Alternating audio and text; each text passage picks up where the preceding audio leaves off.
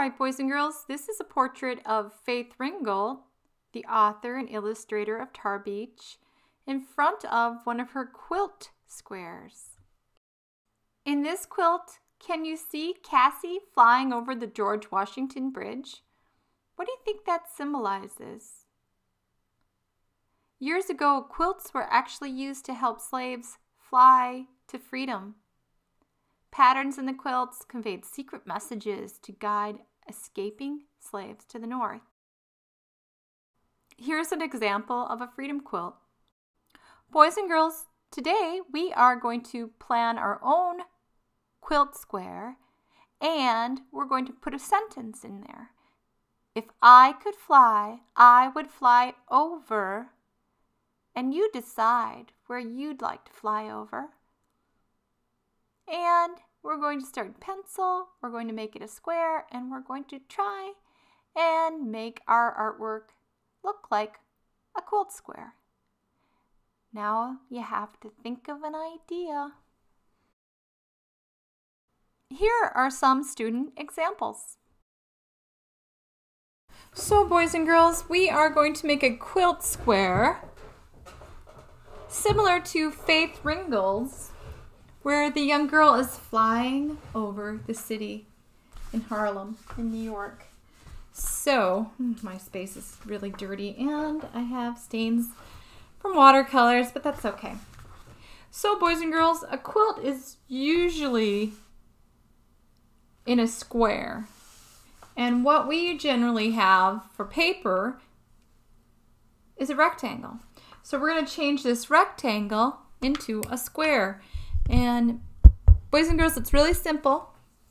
Take the bottom, you take the bottom corner and you bring it up, up, up to the top.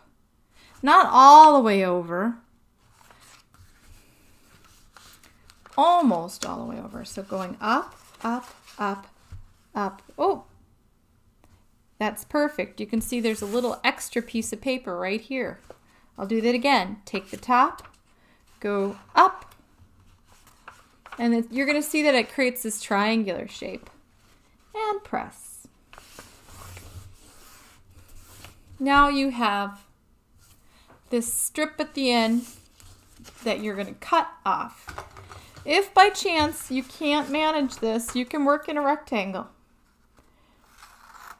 But it's a good thing to learn how to make a square with a rectangular piece of paper. This is the extra. This is what made it a rectangle. Now it's even, and it is an even square. Now you take the seam or the fold and you kind of fix the fold. All right, now I have a square. It's not perfect, but it doesn't have to be. So boys and girls, when we're creating this quilt square, we're going to draw a little line from one edge all the way to the other with maybe like a ½ inch. You can just carefully draw it over top. We're making a border. I'm going to do that again with the other edge. We're going to do this all four corners all the way across. I'm turning my paper so I don't have to move my arm too much. All the way across. And last side of the square. So that's the fourth side. All the way across.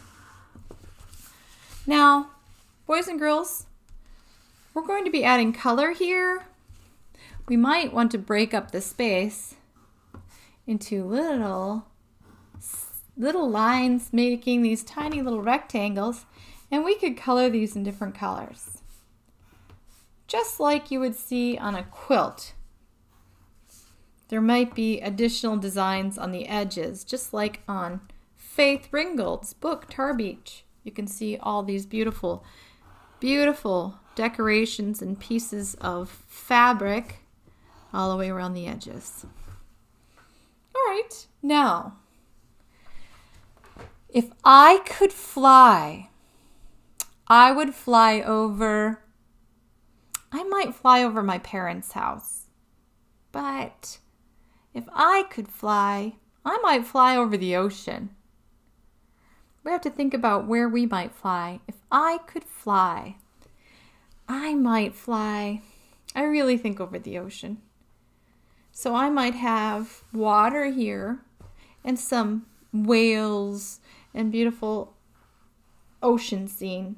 Think details with oceans. Or maybe you're going to fly over the city of New York yourself, or over the Eiffel Tower, over Disneyland. It's your choice. But we've got to draw ourselves flying. So you want to probably add your head. Here's my head. We're using pencil so we can erase if we need to. Here's the top of my hair, and then I'm going to have some hair on the side. There's my face. I'm going to give myself eyes. You can work on yours. I've added eyebrows. Eyes. My nose. And of course, my mouth. And our mouth we can show our lips, the lower lip and the upper lip. And there I am. I have such a long face in here. I'm going to erase this face and make it a little smaller. It's nice to use pencil because you can change things a little bit. Here I am. And my hair would probably be messier if I was flying over the ocean. And here, my eyelashes. I'm going to leave some details to finish later.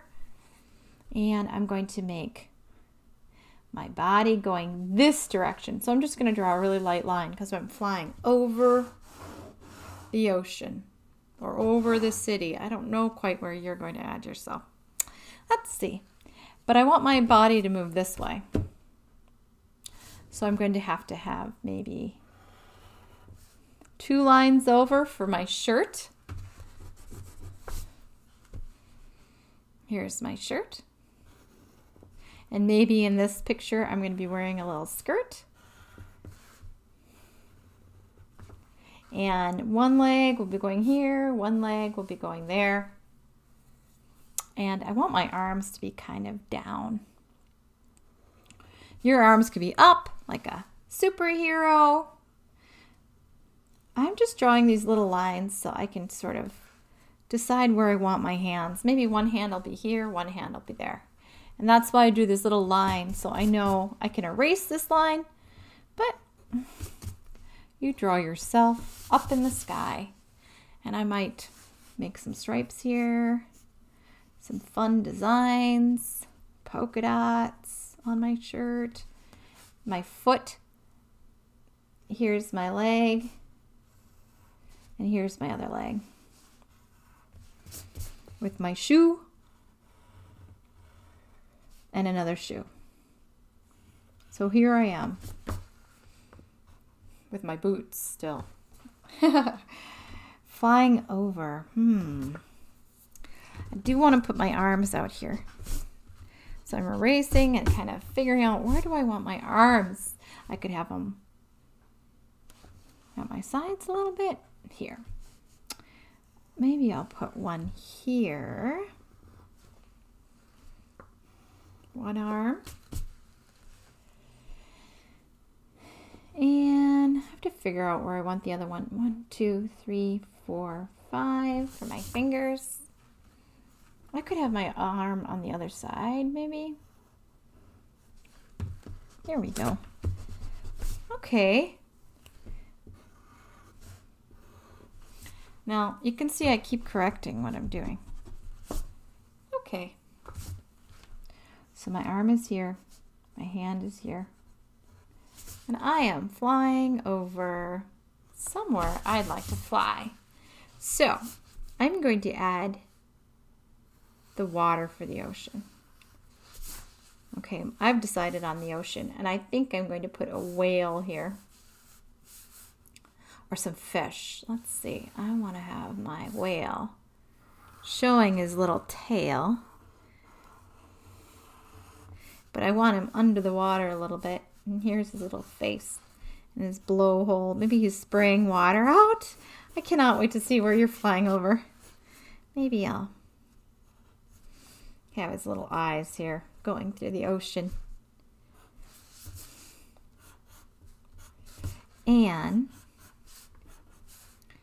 the water might spout out. Now somewhere I want to add the sentence, and I want you to add the sentence.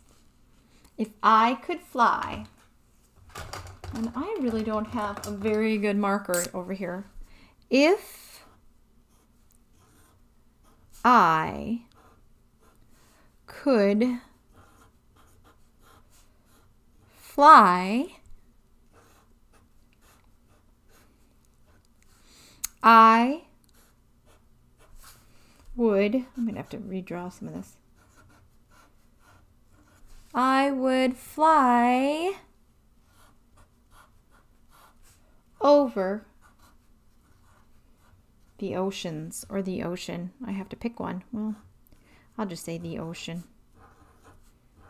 If I could fly, I would fly over the ocean. And yours might say, if I could fly, I would fly over 95th Street School. Or if I could fly, I would fly fly over Great America. And then you could have all these wonderful roller coasters. If I could fly, I would fly over the city of Milwaukee. All right, boys and girls. Now I'm going to start outlining a little bit so I can add color. There's going to be one rule with this. We're not leaving white space. You have to fill it in. You can use any drawing materials you'd like.